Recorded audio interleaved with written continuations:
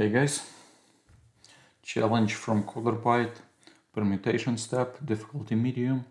For this challenge we will determine as next greatest number using the same numbers of a given argument. Here we go.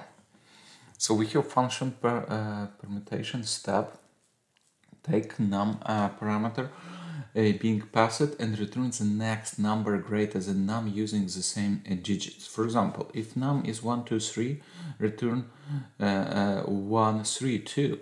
If it's blah blah blah 53, that will return 34. Okay, if number has no greater permutation, return -1. For example, 9999 will not have the next permutation. Yeah, makes sense.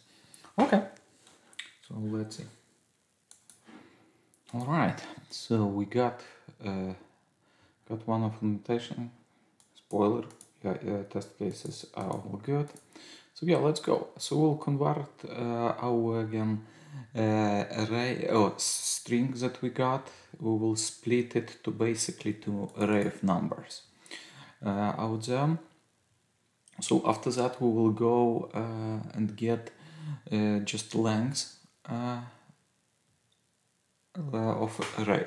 So we will get that and introduce new variables like for our usage later on.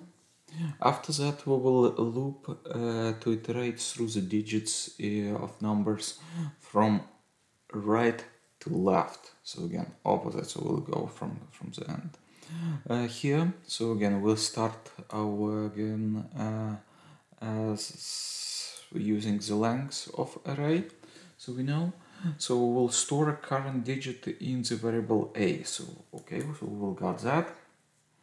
A will be our current digit. Okay. After that, we'll store a previous digit in variable b. We'll have I -1. Okay. After that, we'll check if digits are greater than previous digits. So we'll just do quick swap. In this case, we will see, if A more than B, swap to digits. Again, we will just change I and I -1.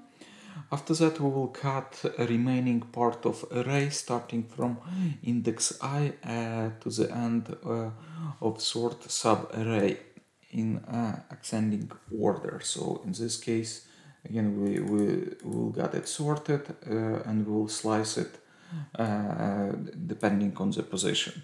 So after that, we'll concatenate a modified array and sorted subarray temp and join result into single string. So again, we got our temp, concatenate, no separation, concatenate all them together, receiving kind of one solid number out there. And again, we will do all this and we'll return eventually. If no permutation out there, we'll definitely go with -1. Let's run test cases again, no changes here, and I believe we should be good with submission. Let's see. Okay, then it's done, so all test cases passed, time also kind of okay, and yeah, we got it. So permutation step, so we completed this. Again, as usual, source code with commands will be in description below. Please like, subscribe, let me know if you would like to see any other challenges out there, and yeah, thank you for watching, see you next one, guys, bye.